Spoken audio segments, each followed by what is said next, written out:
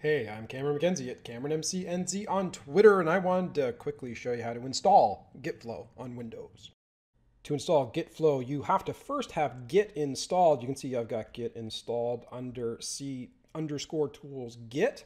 And then you need to head over to SourceForge and get the bin and the dependencies for new Win. That gives you some of the utilities that you're going to need in order to run Gitflow. So that's just a very short download. I'm going to open up my downloads folder here. I'm actually going to copy these two files, do a quick copy. I got a little temp directory over here in my _tools folder. I'm going to extract that content right there, extract all of that here. And there's two files that I'm going to look for. Three files, two DLLs and one exe. They should be in this bin folder right here. There they are. The two DLLs and the executable file is getop.exe. I'm going to copy those, then mosey on over into my Git directory and specifically the bin folder and paste those in with those three lonely executable files right there.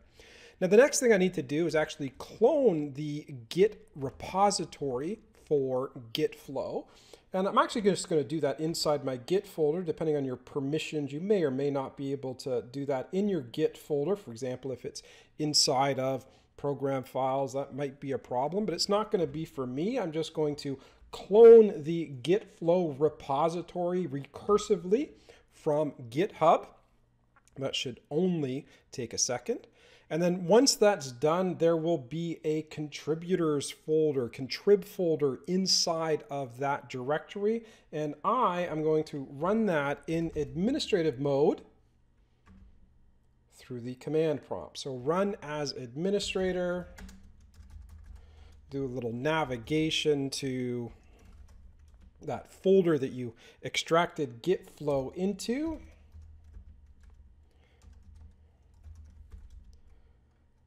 Let me see where I am here. CD Gitflow and CD contrib. There we go. Now if I do a little ls here, you'll see that there are a number of files in here, one of which is my msy git-install.cmd.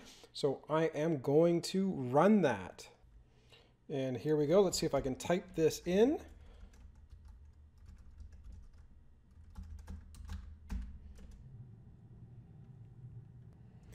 And I didn't do that quite right. I need to specify the directory in which I've got Git installed to, because of course it's not the default. So it's C_tools/Git for me. Should probably put all of this in quotations right here.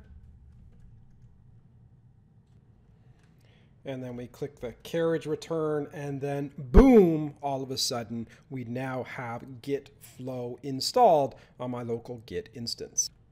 And now to prove that installation was successful, I'm just going to open up that window that I was in just a moment ago. And this is the window where I did the clone.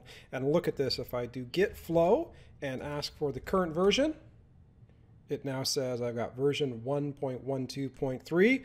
And a second ago, I didn't have anything at all. So there you go. That's how easy it is to install Gitflow on Windows.